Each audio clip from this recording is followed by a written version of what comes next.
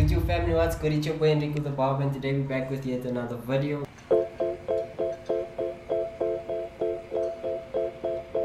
In today's video, I will be doing a major transformation. So basically, this is a super exciting one. We've been hyping it up for the longest of time. My boy Shahid has been wolfing. The last time he spoke, he said it was 7 weeks, so that was about a week ago. So you can say he's been wolfing for about 8 weeks. Boom! 2 + 2 is 4, -1, that's 3, quick maths. So yeah, he's been putting in a whole bunch of work, so the sun's gonna be crazy. There's been a whole bunch of hype around this cut. There's a whole lot of pressure. So we've been hyping it up on Twitter, you know, we've been going back and forth, him and I. So it's finally the day. We should be arriving in about 30 minutes. I just got here a bit earlier, came to sort the shop out, you know, get everything nice and fresh. Plus, shout out to my boy Ashley, aka the Faded Barber. He hooked me up with a fresh cut yesterday, and he hooked me up with this Wahl mat. I really love it. I've actually been looking for this mat for the longest of time. So yeah, shout out to the Faded Barber, super cool barber. Go and check out his new barbershop. It's in Glen Vista. I'll definitely drop the location in the bio. So yeah guys, we're gonna just wait for Shido to come through, and then we're gonna go ahead and hit this major transformation. Let's go. Mr. Shido has arrived, guys. This is the end of a 8.5, 9 week wolf. 8.5, 9. He ain't playing. Hey, let it drip. Let it drip.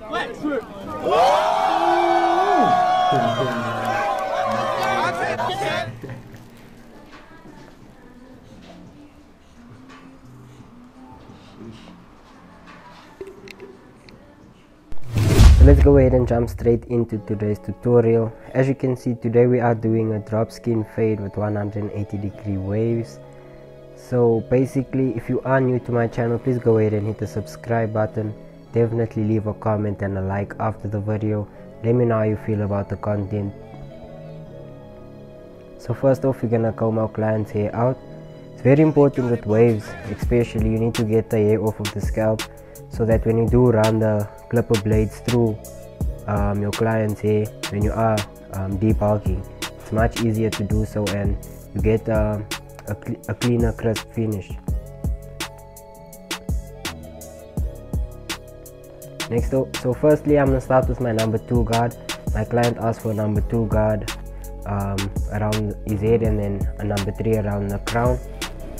So first off, I'm starting with the number 2 guard. I'm going with the grain continuously. I'm also following my client's hair growth pattern because I don't want to cut against anyways, because then it will leave a patch. So I want to make sure that I am always going with the grain.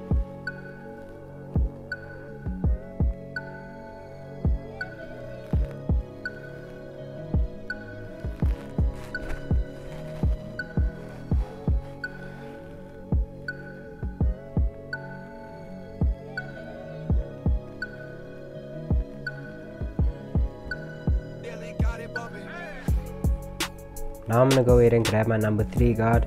I'm gonna start cleaning up around my client's crown. So basically we use a higher guard around the crown because it's much lighter around the crown. It's very dense. So we use the number 3 guard because we want to try and keep the area as dark as possible, and we want to make sure that everything blends. So if we use a number 2 around the crown, it will really make the hair look much lighter around that area, and we really don't want that. So we try and keep it as dark as possible around the crown, so that's why we always use 1 guard higher. Next off, I'm just taking my 1.5 guard, and I'm basically just making sure that all the hair is laying down, making sure that it's laying down nice and neatly.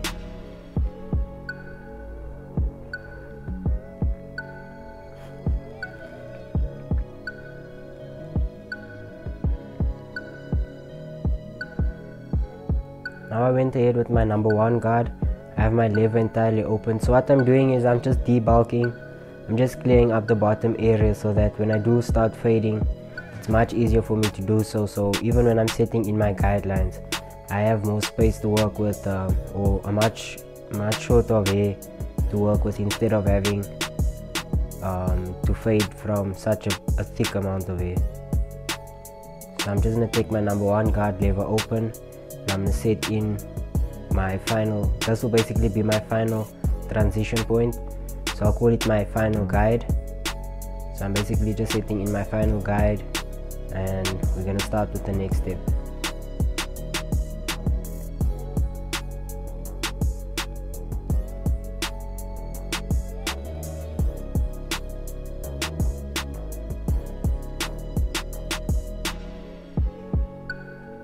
So now I'm back on my Wahl magic clips, my Wahl cordless magic clip. I have my lever closed entirely, and I turn my clip around. So what we're gonna do is we're gonna basically set in our zero guideline. So as you can see behind the ear, my guideline has a bit of a drop because I want to try and keep the fade as low as possible, because I want to make sure that at the transition point you can see as much of a transition possible. So I still want it to be nice and dark in that area. So what I'm doing is I'm setting in a bit of a guideline, and I debulk, set in the next side, debulk. So I'm going to leave the bottom area for last.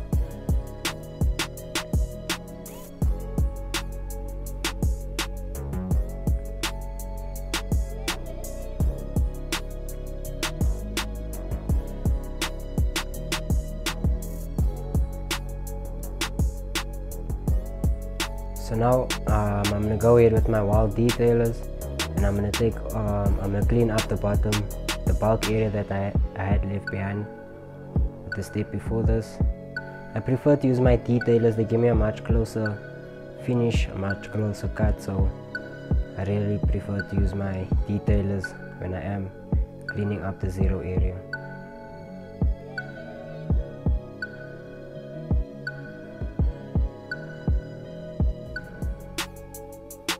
So I'm back with my Wahl magic clip. I'm gonna set in our first guide. So basically we're gonna go ahead with our lever open entirely. So basically we're gonna go with our lever open entirely, and we're gonna set in our first guide. We wanna try and keep this guideline as tight as possible. We don't wanna make it too big, so it's about half an inch. We're gonna make sure that the guideline is even on both sides as well as the back. And you can see I'm going over it a few times just to make sure that the hair is even and it is at the half length.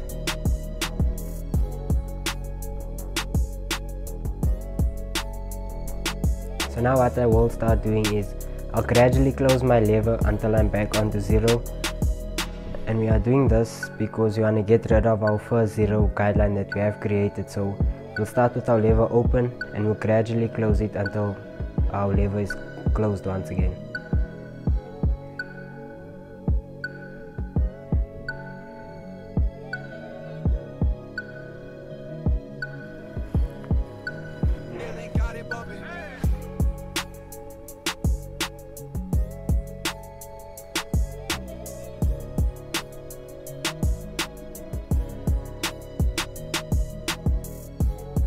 So now for the next step, I have my number 1 guard on, I have my lever open entirely. So basically what I'm doing is I'm just making sure that the hair is nice and laid, so that when I do start fading, it's easier to do so. So now I have my lever open, and I'm starting to fade out that bottom guideline over there. So I'm starting with my lever open, and I'm gradually working my way down to my lever being closed.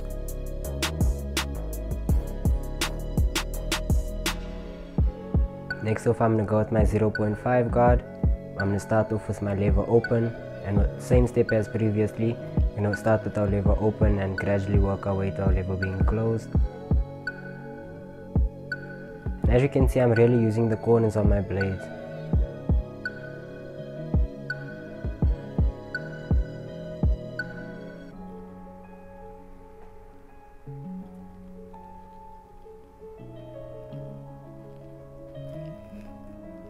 So now what I'm going to do is I'm going to go with no guard, with my lever open entirely. I'm going to continuously use the corners of my blades, and I'm going to start basically detailing. I'm getting rid of any dark areas that I see. So I'm using the corners of my blades to get rid of those dark spots. Now I'm just cleaning up, I'm setting in the C cup. I just do this, I always do this when I am cutting a waver, especially if he's doing this type of haircut. It just gives me a clear view of the cut, so it almost looks done, and it basically brings the cut together, so it makes it easier for you to see any imperfections and any spots that you need to focus on. So now I have my number 2 guard on, my lever closed, and all I'm doing is I'm flicking at that final guideline at the top over there. And next off I'm gonna go at that same guideline with my 1.5 guard on, lever open. And I'm gradually gonna work my way down to my lever being closed once again. So basically you'll notice that for the back and the other side I won't be using the same steps that I did use on this one side here. So Shahid and I haven't seen each other for a while, so we're catching up. You know, I got a bit carried away in the conversation, and you know, I just switched a few steps up. So basically now I have my number 1 guard on, my lever open, and I'm debulking the bottom line. As you can see, I'm laying down the hair with my number 1 guard. I'm going back at it with my lever closed. Next off I'm gonna go grab my number 1.5, my 0.5 guard. I'm gonna start off with my lever open, and as you can see I'm using a flick motion, and I'm really focusing on using the corners of my blades.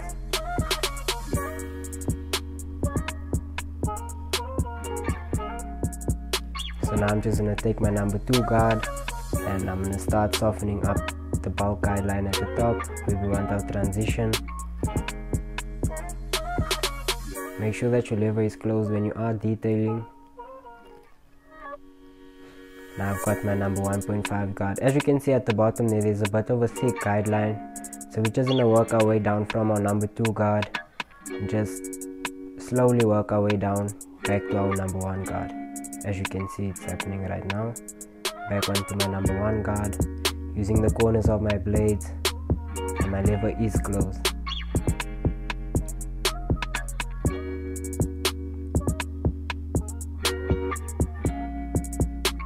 So now I have my 1.5 guard, and we're gonna just go ahead and soften that bottom bulk line that we see there. I'm gonna start with our lever open, and I'm gonna close our lever. You'll actually see me switching back and forth from my lever being open to it being closed. And I'm really and as you can see, I'm really using a flick motion and focusing on just using the corners of my blades most importantly. So I'm back on my number 1 guard, lever open, and as I move closer to the back of the fade, I do gently or slowly close my blades until my lever is closed once again.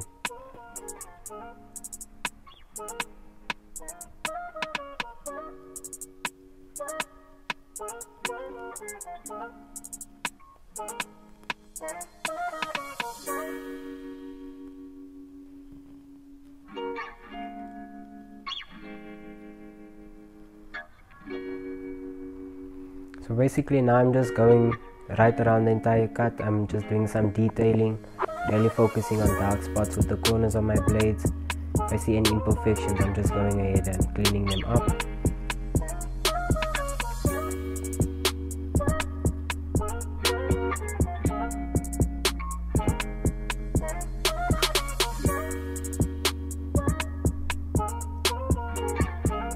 So now I just took my 1.5 guard with my lever closed, and basically I'm just shortening around the lineup, because if the hair is much shorter, it's much easier for you to line your client up, because you know with waves the hair tends to curl up. So if you do shorten the hair in that area, it makes the lineup much easier. As you can see, I jumped onto my Wahl Detailers. I always start my lineups from the center of my client's head, and I move either to the left or the right. Really doesn't matter, it all depends on your preference, but I always just prefer to start in the center, use that as my guide, and move either to the left or the right of the client's head.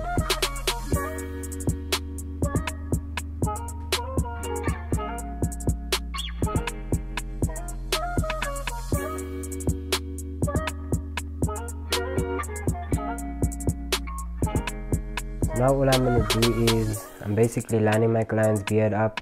He didn't really want much taken off of his beard, so all I'm lightly doing is I'm lining him up around the cheek area. I don't put too much work into the cheeks because I do come in with a razor and clean the cheek area, but below at the neck area, and below the chin, definitely clean up with the detailers.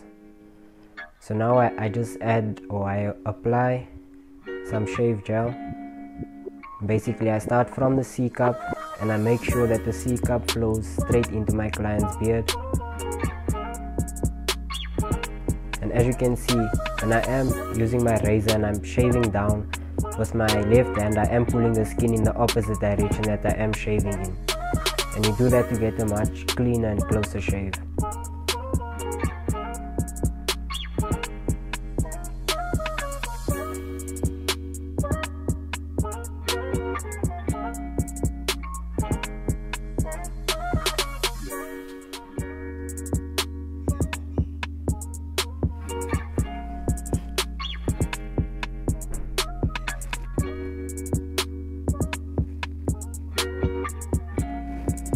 So now I just went ahead and picked my client's beard out. I use an afro comb, and all I'm gonna do is I'm just lightly gonna, my client really didn't want much length taken off, so all I did was all the loose hair, all the hair that's standing out of place, all I did was took my Wahl Magic Clip, because it's nice and light. That's also a plus side about the Wahl cordless brand. They're super light, so when you are doing freehand work like this, it makes it so much easier to do so.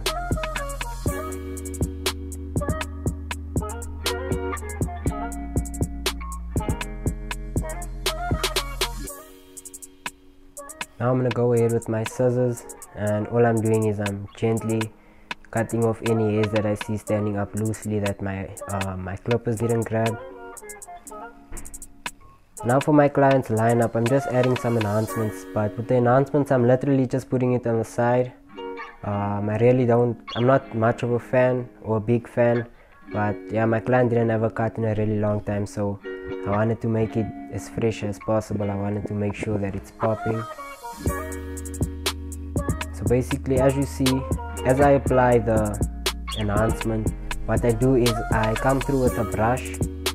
So I lightly apply the enhancement, I don't put too much, and then with the brush I blend it in to my client's hair so that it doesn't look as artificial. So I just take my razor, I line up again, and as you can see I take a wet wipe and I basically make it blend into my client's hair so that it can look as natural as possible. Next off, I grab my Wahl foil shavers and I basically run it across my client's head right through, just for any hairs that are standing up. Then lastly, for the lineup, I want to make sure my client's lineup is super crispy. Grab my Wahl Detailers once again, and all I'm going to do is I'm going to go over his lineup for the last time. I'm going to make sure that it's nice and straight. Now I'm turning my clip around, and as you can see I see some hair standing up, so all I'm doing is I'm making sure that all the hair is laid.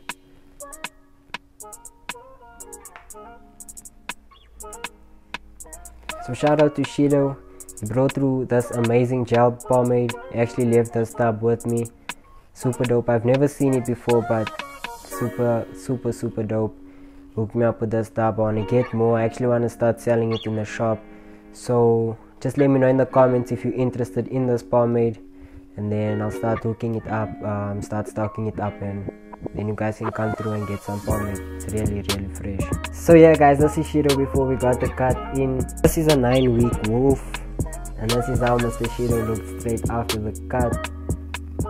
Looking super fresh. We did a number 2 right around a number 3 around the crown, and as you can see Mr. Shido is feeling super fresh, and is looking super fresh as well, and he was really happy with his cut. Another one for the camera. So yeah guys, if you are new to my channel, please go ahead and hit the subscribe button. Definitely leave a like behind, and most importantly leave a comment and let me know how you feel about the content.